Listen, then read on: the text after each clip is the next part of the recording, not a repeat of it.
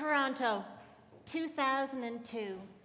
My friend David emails me to say that he's dating Jean Stilwell and that he'd like to bring her for dinner. Jean Stilwell? I loved Jean Stilwell since 1992 when I sat in the audience at Roy Thompson Hall and I watched her perform with the Toronto Symphony Orchestra.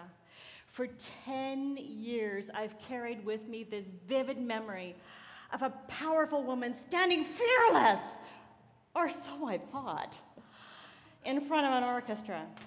I write him back, David, are you serious? And then I tell John, Jean Stilwell is coming for dinner, and he says, who?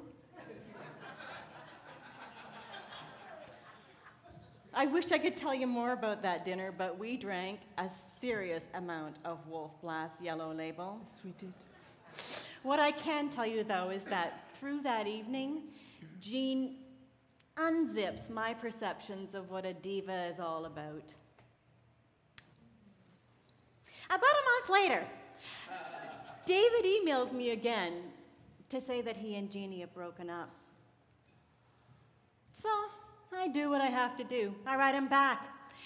David, I know that you and Jeannie have broken up, but do you mind if I keep saying her?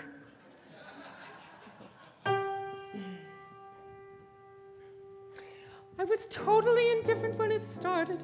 Broken-hearted's not a thing I like to be. So when he asked me to the movies, I said, well, that might be okay. A decent way to spend an hour, 2 or 3. I maintained a cool composure throughout dinner, and I thought that he was nice, but nothing more. And after some Chablis, it's true, there was a longing glance or two while walking through the village to my door. I had a real nice time, I said, and softly tilted back my head. And if he was surprised, he didn't look it. I said, I don't usually do this, but I've got some tea upstairs. And he gently took my hand, and then he shook it.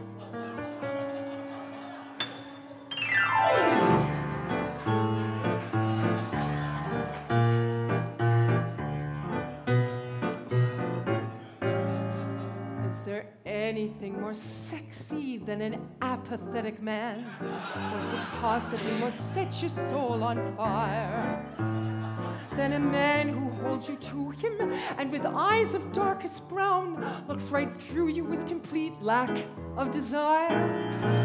No, there's nothing more arousing than an apathetic man. Nothing builds your fevered pitch to point of blister than a soft and sultry baritone who whispers in your ear, well, I think of you more like, you know, a sister.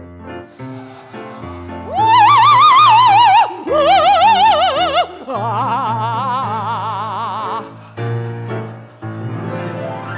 used to think attentive men were better to adore than with champagne, caviar, and then endive me. But nothing in the world can make my heart scream, take me more, than a man who says that he can take or leave me. Is there any drug more potent than an apathetic man? Friends have screamed at me to quit, to no avail. Why take chances on relationships with men that might work out when you've got one that you know is doomed to fail? There's no better science project than an apathetic man, though he's really not a theory you can prove. That won't stop you from the hundreds of experiments you'll try, thinking you're the one who's gonna make him move.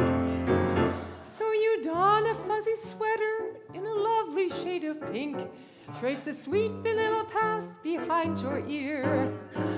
Then you bat your baby blue eyes as you sit upon his lap, and he murmurs, oh, that's right, are you still here?